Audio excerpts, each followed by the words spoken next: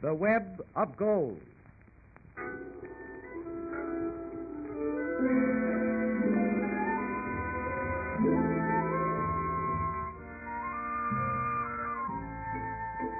One of the strangest countries in the world is India.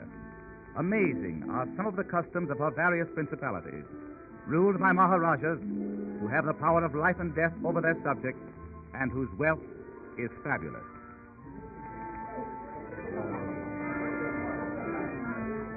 In Hyderabad, one of the states of India, the Nizam is entertaining a party from Europe. In the great hall, the guests are seated on chairs of priceless workmanship, while on a raised throne sits the Nizam himself, his hands covered with emeralds, diamonds, and rubies. Tell me more about your lovely city, monsieur. Paris is sublime, Your Highness. Paris could never compare with Vienna, my dear Paul, never. Paris? Vienna? Why, they can't compare to this, Your Highness. No? Why, even the servants wear turbans set with sapphires. It's like the Arabian Nights. Yes. My palace is perfect as I can make it, but I'm tired of palaces. Tired of this place? Why, I don't see how One becomes surfeited, madam. Why, look at that fountain playing out there in the moonlight.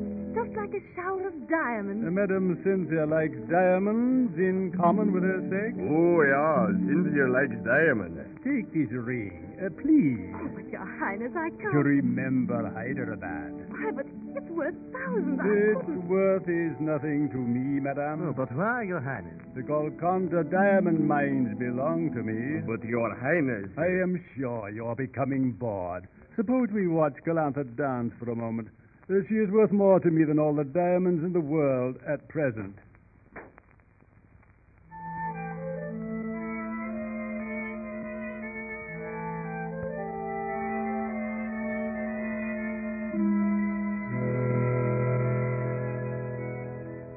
Is she not beautiful? Beautiful, beautiful. I envy you, Your Highness. Yes, at least she is a new face, a new sensation.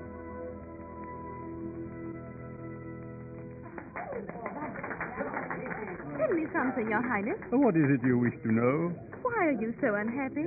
With everything in the world, I don't see why you can't go on and on, seeing new places, new people. Hyderabad is a small country, madam, and one so soon is tired of, people. But surely you could leave the government to others. What would be the good? I would have nothing to do then. You see, my dear, I cannot leave my country. Cannot leave your country? Why? Why? It is written. The Nizam's life is sacred to his people. Galantha, dance again.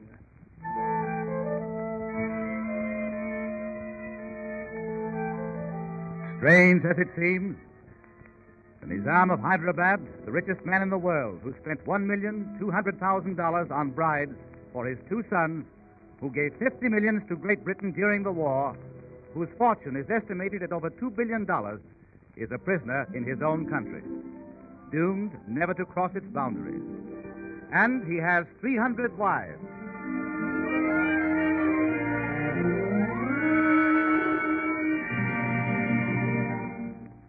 Uncle Sam's oddest mail carrier.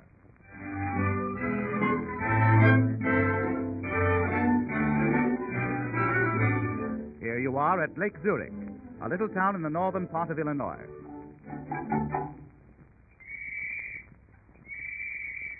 And here comes the most interesting man in town. For 30 years, he has been taking the same walk each morning. Hello, Bert. Hello, Frank. Here's a couple of letters for you. You're right on time as usual. Thanks, Bert.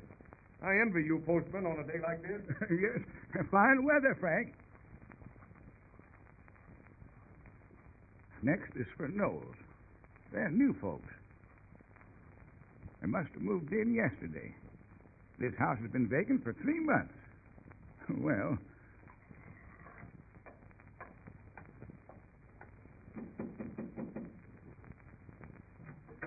does Miss Edith Knowles live here? I'm Miss Knowles. Well, I'm Bert Sipe, the postman. Like to get acquainted with everybody. Here's your mail. Oh, dear. just a mail order catalog, and I was hoping for a letter. You'll hear from him tomorrow. Well, he'll hear from me if I don't. Oh, have you been delivering the mail here very long? For 30 years, miss. Never made a mistake either, if I do say so myself. Well, pretty soon you'll be able to retire, and I bet you won't be sorry. Oh, no, ma'am. A postman gets around a lot. I've gotten to be one of them psychologists. Well, I never. Well, it's been nice to talk to you, Mr. Sipes, the name. Bert Sipes. Oh, by the way, Mr. Sipes, would you mind mailing this letter for me? Well, if you don't mind. Sorry, miss. You'll have to put it in my hand. I'm blind. Oh, I'm so sorry. No need for that, miss. But I don't see how you know about... Well, I don't see how you can... You mean about the numbers of the houses and the letters? Yes. Perfectly simple. The postmaster sorts out the mail and tells me where each one is to go. And I keep different bunches in different pockets. See? How wonderful. Oh, Mr. Sipes, I do hope we'll be friends. No, I know we will, miss. Well, I got to be going along. Goodbye, miss. Goodbye.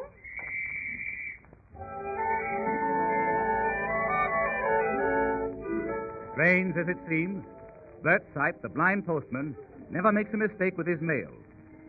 Though he has not been able to see for 55 years. His chief diversion, by the way, is radio.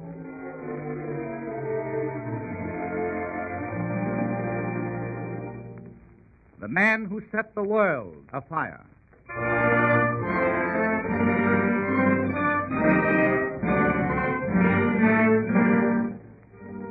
Serbia, June 28, 1914. In Sarajevo, the capital of Bosnia, a celebration is in progress.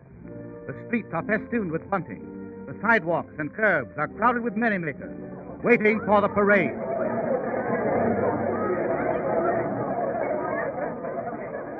Can you see, Anna? Yes, but Otto cannot. Lift him up, Carl. It isn't often that any of us can see an archduke. Well, come, Otto. Hold on to Father's shoulder. There, can you see now? Yes, Mother. There isn't anything coming yet, though. Does the archduke look any different than we do? Oh, Carl. He asks if we look like one of the Habsburgs. God forbid. If you are the Habsburg nose, no, I like you better the way you are, Anna. Can you see, darling? Yeah, Mother. Oh, there isn't anybody coming yet, Mother. Oh, I like a circus better. Someone will hear you. Listen to that child. He likes to see an elephant better than a Habsburg. And so would I. And so would I. It's better not to say such things. Gavrilo Princip. I am not afraid. I'm not a slave of the Habsburgs. I'd rather be a live slave than a dead hero. Never. Pardon me. My name is Gavrilo Princeps.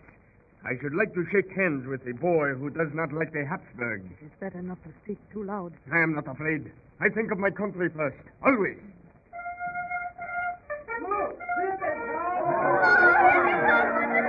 Look, Anna, here comes the escort.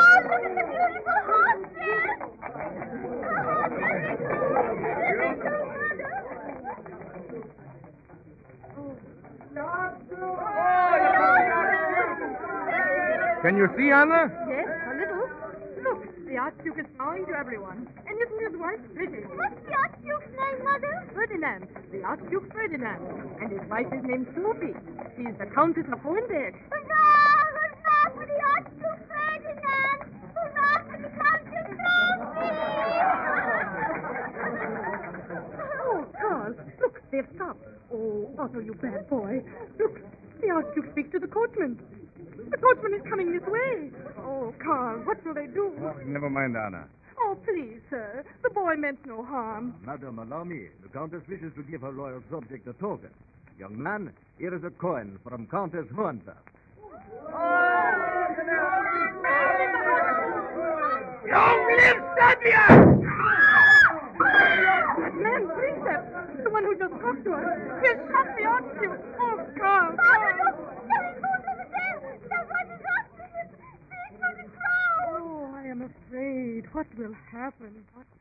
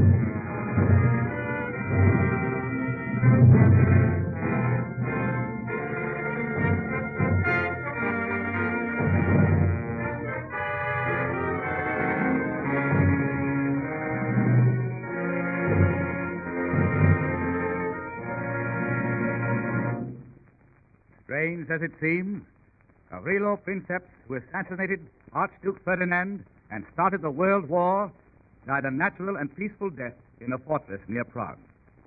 This 18-year-old student, who indirectly caused 37,500,000 casualties, has a monument erected to his honor at Sarajevo.